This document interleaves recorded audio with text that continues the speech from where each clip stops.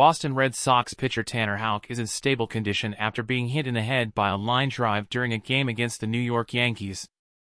The incident resulted in a facial fracture for Houck, who was evaluated at Mass General Hospital and is now resting at home.